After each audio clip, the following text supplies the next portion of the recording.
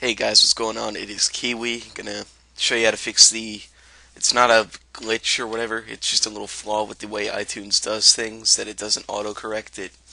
But basically, it's the sort of flaw where it makes multiple artists appear for the same artist, but they're all the same. So we're gonna fix that real quick. It's really easy to do. What you want to do is find the artist you're gonna correct. Let us see. We'll correct Sick Puppies. So go right click on the first song that you know the artist info is correct. So right click, get info, go to info, highlight the artist, hit Control C, hit OK. Now while holding the shift key, click the final song by that artist, hit right click, get info, hit OK because you're editing the info for multiple artists, and under info, Control V for the artist name. Click options and change part of a compilation to yes.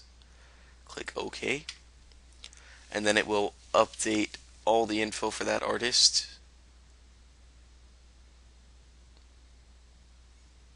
And then next time you sync your iPod, everything should sync correctly. And you shouldn't have like 4 copies of Sick Puppies on there, or whatever you're fixing. Gonna do the same thing for Story of the Year, because I mean, this is just ridiculous that, I don't know. It's just, so this one is, proper English again. Highlight, Control C, hit OK. Click the first song. Mouse over the last song, hold shift, left click. Right click, get info, yes.